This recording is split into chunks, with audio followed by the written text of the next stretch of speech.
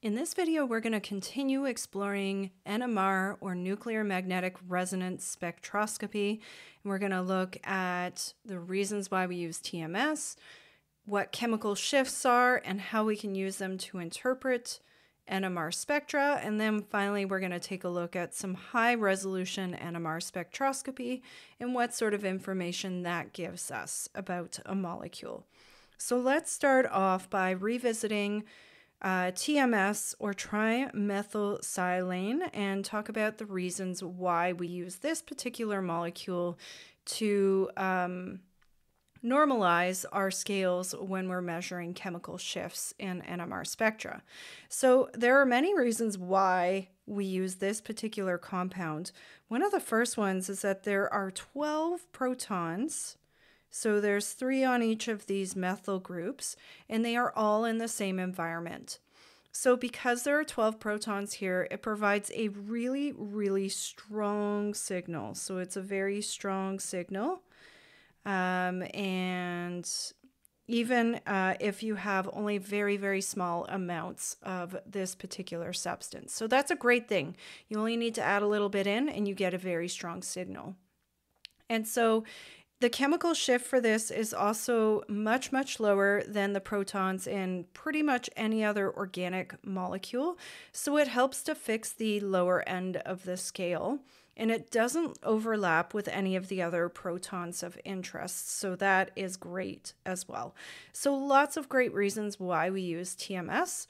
The last one is that it's, non-toxic. It's inert, so it doesn't react, and it has a really low boiling point. So its boiling point is just slightly above room temperature, 26 to 28 degrees Celsius. And so what that means is after you're done running your sample in NMR, you can essentially just let the TMS evaporate off over a couple days, and then you have your sample back and ready to go to be able to do some other tests with. So it's really, really great for all of those reasons. The other thing we need to revisit are chemical shifts. Now, chemical shifts are measured for all different types of protons, and they are given in the data booklet. I believe it is table 27 in the data booklet. So you can take a look at this. The way that you read this particular data table is that the protons that are highlighted, so bolded here, are the ones that you're looking at. So for example, if you have a proton, let's take this one here, that's in a methyl group and it's attached to a phenyl group, then it's going to have a chemical shift value of about 2.5 to 3.5. There is a range because it depends what else it's attached to, and we'll get into that in a few moments. So another example might be if you have protons here attached to a carbon that's attached then to another oxygen group, that can be in the 3.3 to 3.7 range.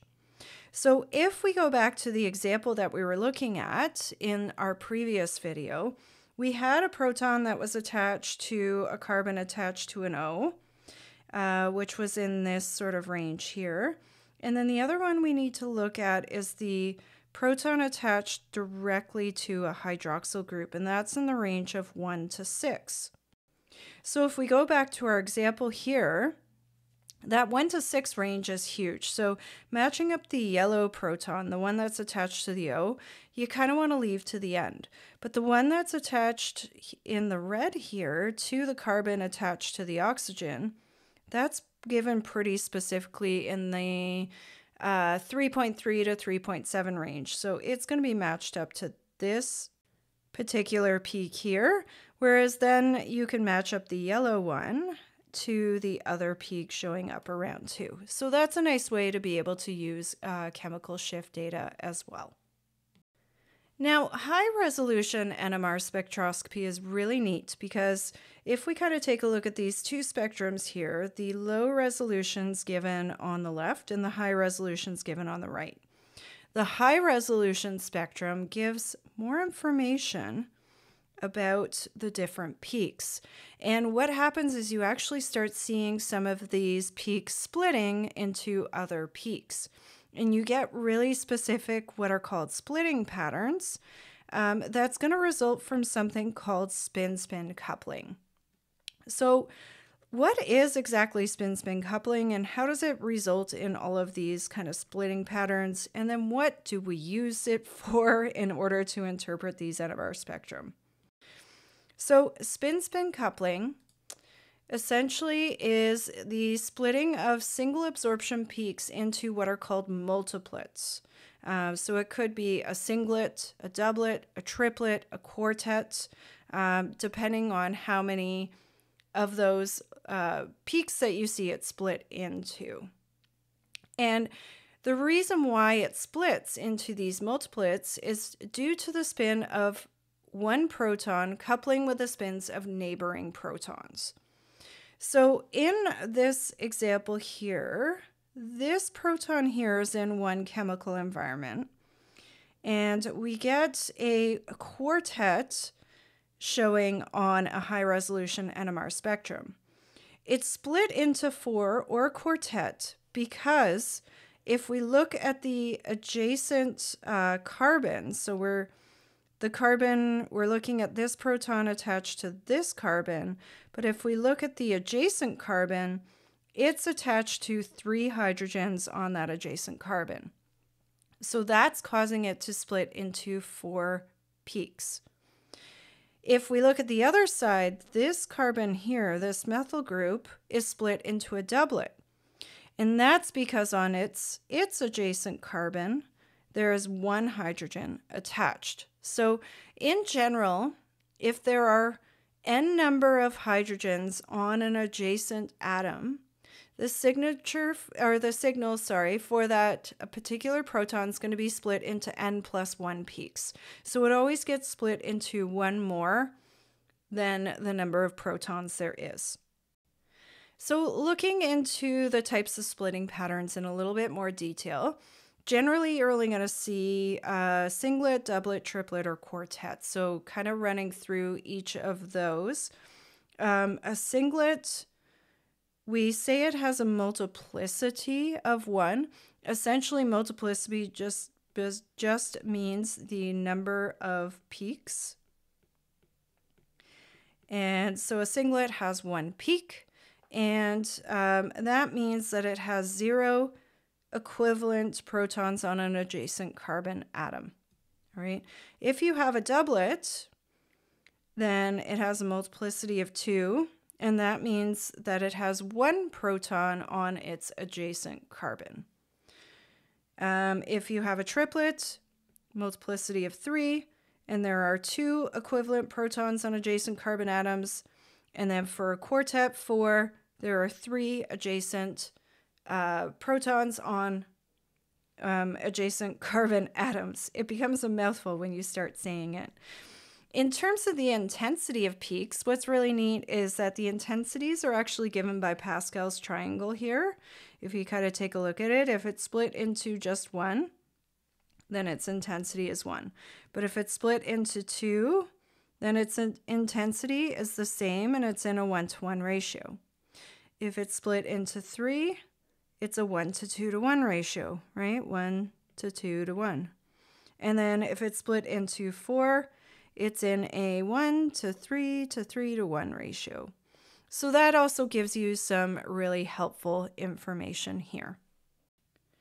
So let's look at an example then and see how we use this particular information to figure out an NMR spectrum. In this one here, the first thing we kind of want to do is we want to look at our integration trace. So we're going to take our rulers again. We're going to measure the differences in the sizes here.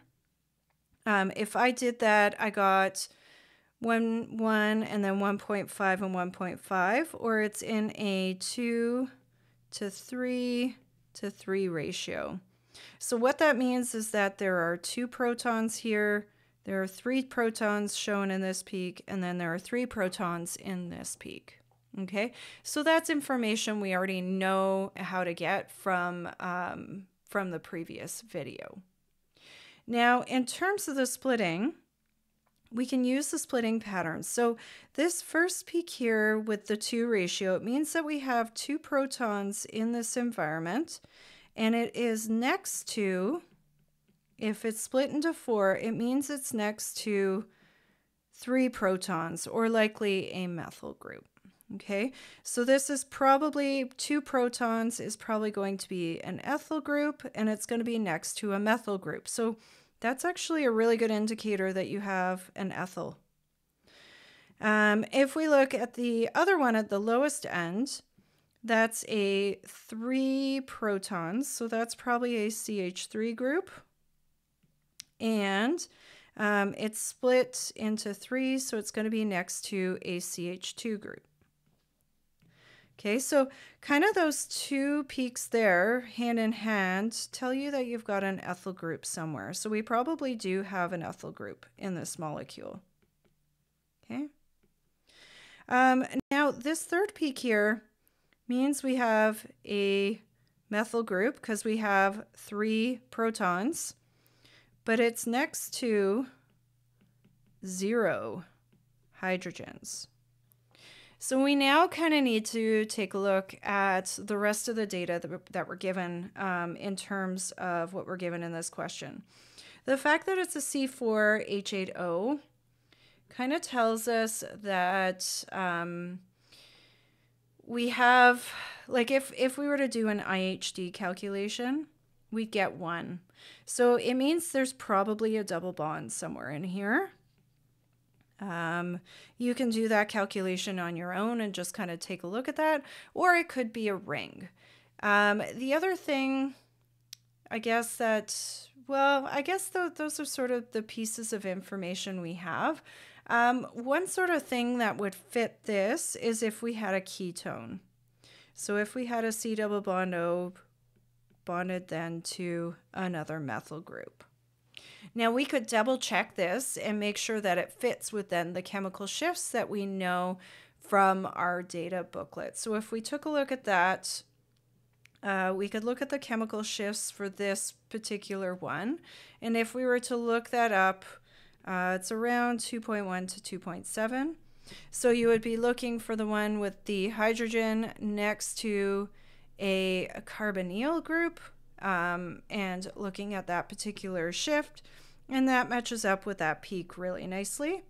We could look then at the ethyl group that we would kind of expect, again, 2.1 to 2.7 range, and that one shows up around, yeah, it's about 2.4. And then finally this last sort of one here, methyl group, we're expecting around 0.9 to 1.7 based on our table, and it shows up at 1.1, so it fits that range as well. So all of these things do fit this particular compound, and so you're using all of these pieces of information to come up with the formula. So that's it then for this video. We'll see you in the next one.